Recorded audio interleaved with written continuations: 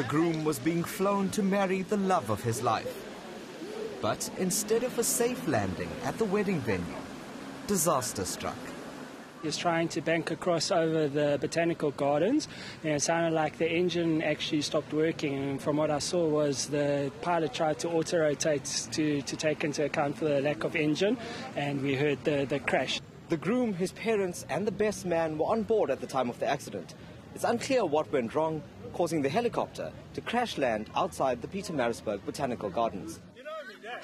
Most of the occupants were still entrapped inside the helicopter. Emergency personnel were able to free them and treat them for their injuries. 2 people are in a critical condition. The victims are in hospital and their identities have been withheld. The cause of the crash is being investigated. Pietermaritzburg.